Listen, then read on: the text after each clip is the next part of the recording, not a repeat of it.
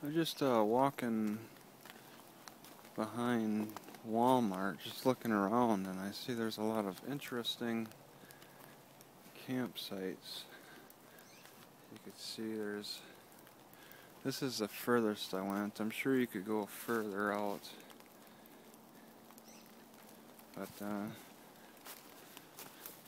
yeah, interesting. I didn't really think this existed, but it's for real. You can see around there. Yeah, it's an obscure little trail.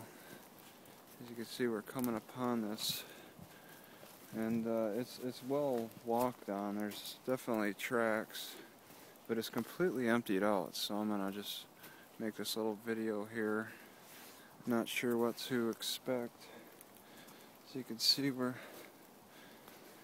coming up on it. I don't know if I'll make it to the beginning of the trail at Walmart yet. Within 5 minutes or so. There's a lot of interesting creativity going on for survival here. It's raining a lot of trees can hide things. I'm not sure how the ground vegetation would look during the summertime, but yeah, somebody's got like a bottle thing for some reason. Not sure what that's about. You just kind of follow this fence to get to here. Might be a toilet for the handicapped. There's this kind of hut thing, but all this has been like torn down. I think everybody's gotten run out of this area, and they had some belongings they left behind. There's all kinds of trash.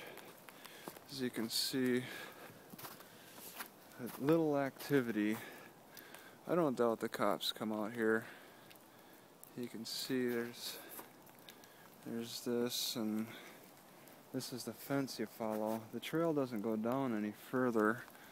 I'd be interested to see what else would be down there. But yeah, that's that. There's this trail, and then this will take me to the Walmart. But yeah, you can see there's been some life here. I looked on Craigslist once, and a guy responded to me telling me about how people either sleep in the parking lot of Walmart or they'll camp out and back. And I decided to check out this camp, and it does exist.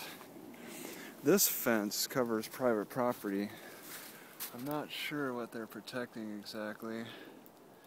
I can't see over the fence myself. It's something. It's just empty. Oh wait, there's probably a Walmart truck thing. Not sure. But this on this other side, it could be county land or private land that's just not being protected. Yeah. Either way, homeless people will come out here, or maybe just regular campers with the tents and stuff, but they don't just hang out here. I'm not sure if it's because of the weather. It could be that they're being harassed, but who knows? There's nobody to ask at this time. You could call it kind of a miserable day. People are probably looking for an escape out of this. It's been raining for the past few days. So that's that. That's the homeless camp behind Walmart in Bellingham. Not the greatest of living conditions, but if you need something in a pinch, this is it. There's a trail that takes you right to it. You just got to go to the dead end and behind Walmart, and there you go. Ooh, it's beautiful out here. Makes for a great setting.